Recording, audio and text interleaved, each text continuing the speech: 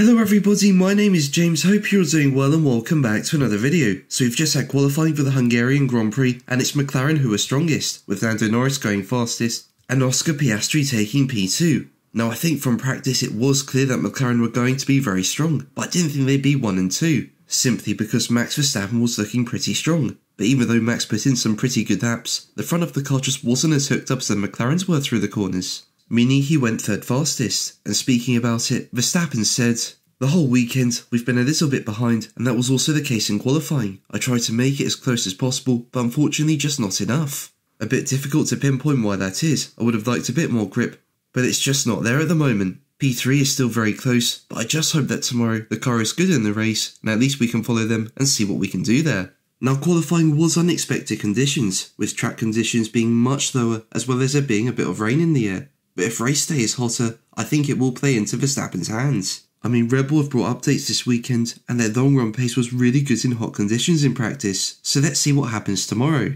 But it's not good news for Sergio Perez, who crashed out in Q1. Now this was the last thing he needed. I mean, he's under pressure despite signing a new deal, with performance clauses being reported, and crashing out in 2 qualifying sessions in a row is not going to help him. He's also only scored 15 points in 6 races, and I can't imagine he'll be gaining much more in Hungary. So even though there's also Belgium before the summer break, it's going to be tough for him to be within the reported 100 points of Verstappen by the break to meet his performance clause, given he's currently 137 points behind right now. And recently Red Bull team boss Christian Horner said, "I sat down with him in the kitchen at my house and said, 'Come on, what's going on? Is there something else?' And he was like, 'No, I think I'm just overthinking things a bit too much.'" Now recently, Red Bull advisor Dr. Helmut Marko was quoted by Austrian publication Kloin Zeitung as saying that Liam Lawson was at the top of the list to succeed Perez. But do you think this will happen? Let me know in the comments below. But that's going to be the video from me today. Thank you ever so much for watching. Make sure to like and subscribe for more videos, and until the next one, take care.